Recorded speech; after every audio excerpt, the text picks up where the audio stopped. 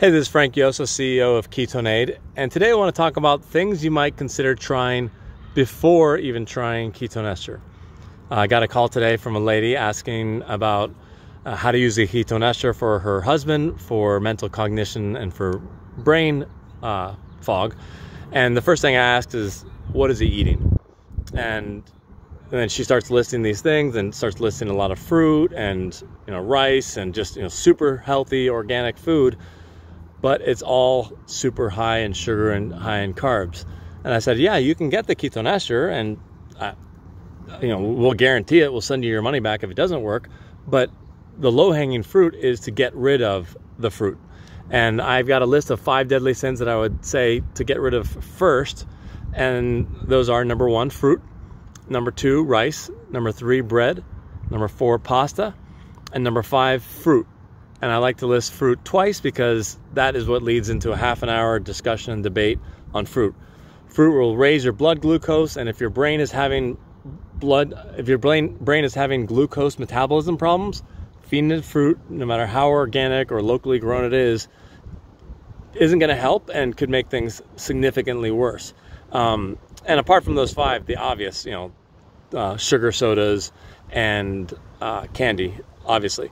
And when people in the keto world, like myself, when we refer to sugar, we don't mean just the white cubes that are put into coffee. That's how people that are not in the keto world, they think of, oh, no, I don't have any sugar. I don't have, we're a very low sugar diet. But then they talk about how they have Cheerios for breakfast or whatnot.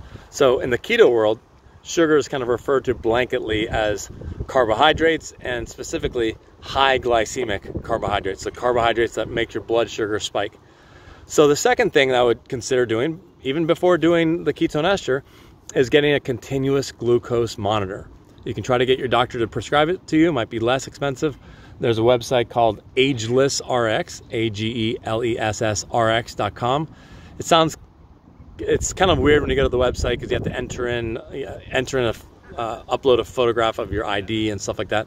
But this is a patch that goes on your arm from Abbott that will detect blood glucose in real time. So you can see for yourself what happens when you have that fruit or that rice, that your blood glucose spikes. And that spike is what you really don't want. Even test out the low carb breads and see if your blood glucose spikes or not. Some people it does, some people it might not. And that really gives you a sense as to what you're eating, how important that is. And then you can incorporate the Ketone Ester. So if you're taking, orange juice every day and you're taking Ketone Ester at the same time, it might work if you take enough of it, but it's kind of 3 steps forward and 2 steps back. The glucose interferes with the uptake of the Ketone Ester for brain health. It's a separate story if you're using it for sports, Tour de France style.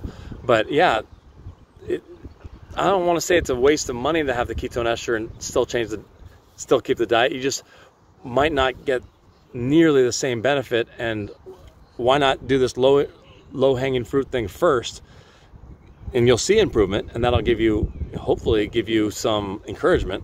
And then you add the Ketone Ester on top of that, and great. And this is not about going full keto. That's a big confusion that people have. They hear, cut out fruit, rice, bread, pasta, and they're like, oh, you want me to go keto? I'm like, no.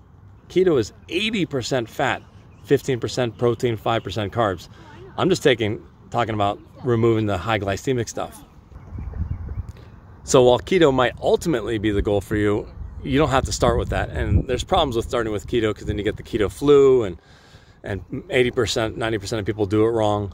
So just advocating for a low glycemic diet. Crank up the fats a little bit. Eat the fats towards the beginning of the meal because that'll help your blood glucose spikes. Liquid coconut oil at the beginning of a meal. Take a tablespoon of that. And if you're looking to gain weight, you can actually take the tablespoon after your meal is done because you're full. Then take in the extra 100, 200 calories. Because if you do take the oil at the beginning of the meal, you might actually eat, less than the calories that are in that oil. So that's my suggestion. 2 things. Try low glycemic, low sugar or no sugar, low carbs, and then get a continuous glucose monitor. And once you do those things, you'll see some improvement. And then adding the Ketone Ester, it'll even have even more improvement on top of that. All right, thanks. And you can email me anytime, frank@ketoneaid.com or text the number on the website, and make sure to join the Facebook group. Thanks.